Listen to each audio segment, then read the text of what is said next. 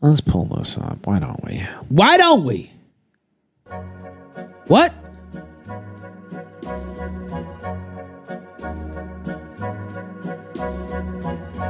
When it comes to making a satisfying dinner, nothing hits the spot quite like a delectable tuna noodle casserole.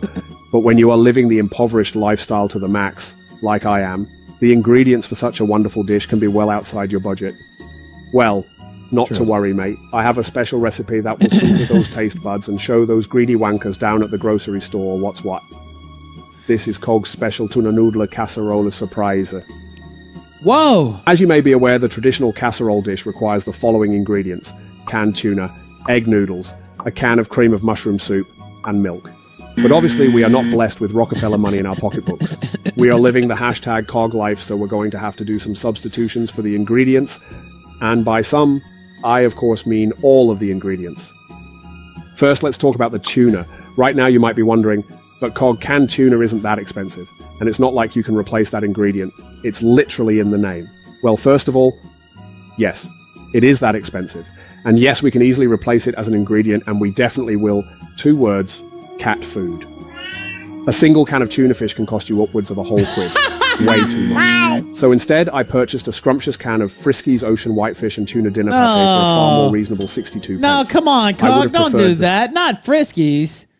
Oh, God. Ugh. You upwards of a whole quid.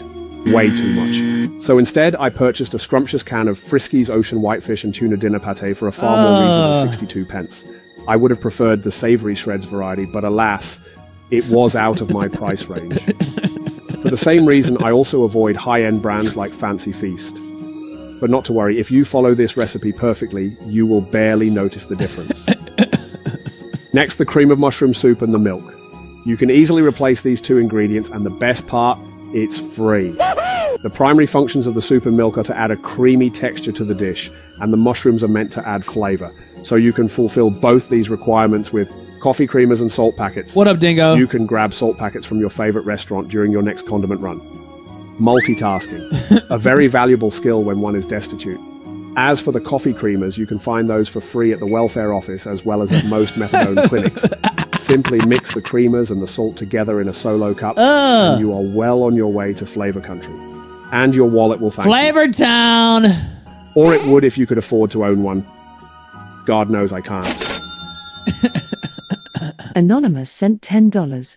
Finally, well, Fancy Feast, actually, that's out of his price range, as we heard. But noodles.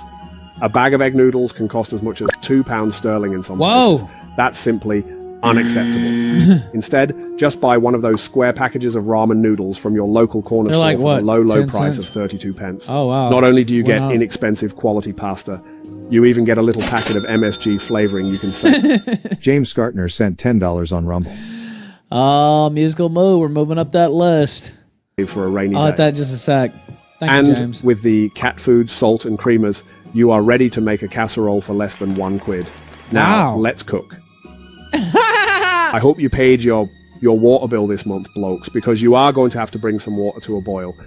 True. If you don't own a pot, you can always borrow one from the friend you've selected to leech off of, which, if you are like me, you've already done years ago. Boil the ramen for roughly 10 minutes and then strain the water from the pot. If you don't have a strainer, you can do what I do and just dump the whole pot into the sink and then scoop the noodles back into the pot by hand. Then, you add the salty cream and the cat food to the noodles and stir the mix vigorously with whatever instrument you have lying around that will do the job. And voila, a delicious tuna casserole. Well, there was a toothbrush on there, so I think that was a bit of wishful thinking for Cog. I don't think he owns one of those. Sure to satisfy and pleasantly surprise any bill collectors or social workers who happen to be paying you a visit that particular evening.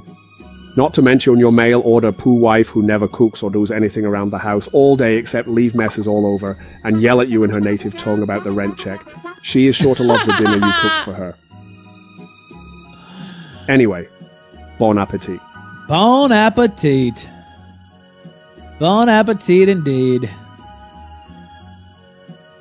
Oh, wow. Dan Scaffolding Company sponsored this. Oh, neat. Neato. Thank you for watching this clip. This is the CACA. Remember to like and subscribe.